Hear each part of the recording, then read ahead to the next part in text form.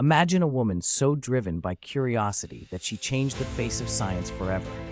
Marie Curie, born Maria Sklodowska in Poland in 1867, grew up in a family deeply passionate about education despite the hardships under Russian rule.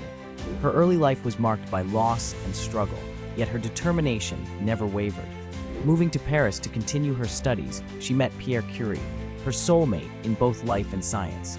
Together, they discovered polonium and radium, pioneering the study of radioactivity, a term she coined herself. Marie shattered barriers, becoming the first woman to win a Nobel Prize and the only person to win in two different sciences, physics and chemistry.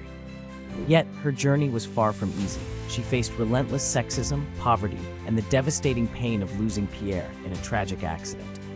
Despite heartbreak, she pressed on, driven by ambition and compassion, developing mobile X-ray units during World War I to help wounded soldiers on the battlefield. The very elements she discovered slowly took her life, as she succumbed to a plastic anemia caused by prolonged radiation exposure in 1934. Marie Curie's brilliance and sacrifice continue to inspire generations.